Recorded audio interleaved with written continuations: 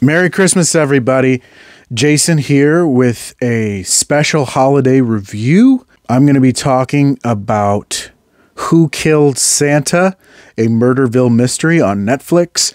I don't really want to talk too many spoilers because it's one of those experiences best had with fresh eyes. So I'm going to talk about some of the selling points of the special and why I really enjoyed it.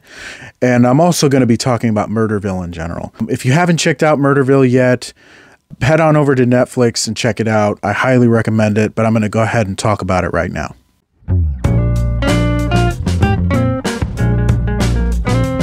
So when the show was first released earlier this year, I liked the idea. The idea was that Will Arnett plays Terry Seattle, a homicide detective.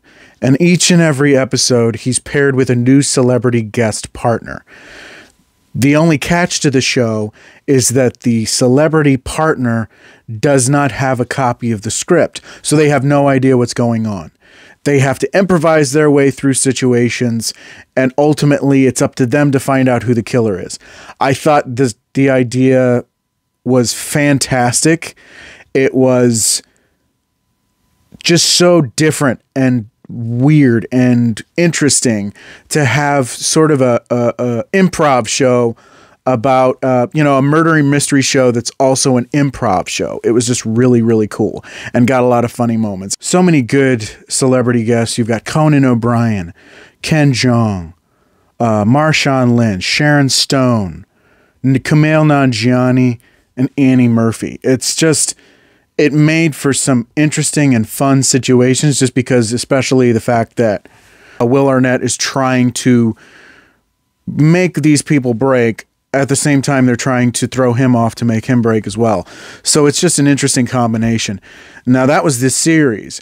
This is a Christmas special, which features not one, but two guests.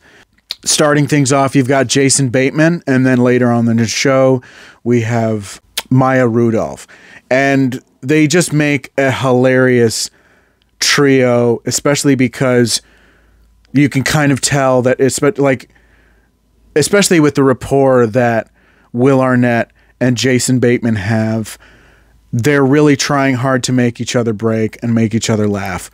And it's just so much fun to watch. I was giddy the entire time. Now, again, I don't really want to spoil it for anybody, even though it's been out for a week. If you haven't watched it yet, it's best to see it with fresh eyes.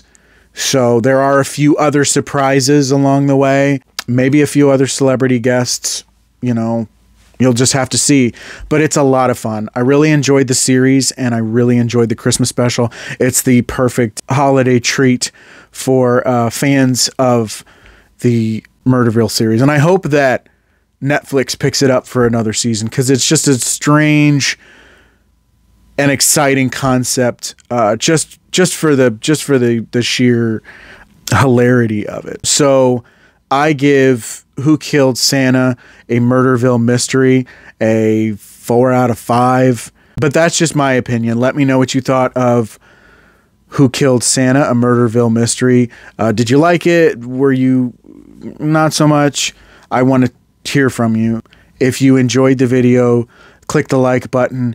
If you want to see more videos, don't forget to subscribe and click that notification bell to get updates on all my future videos. Thank you so much for watching. I really appreciate it. And until the next one, have a Merry Christmas. Bye.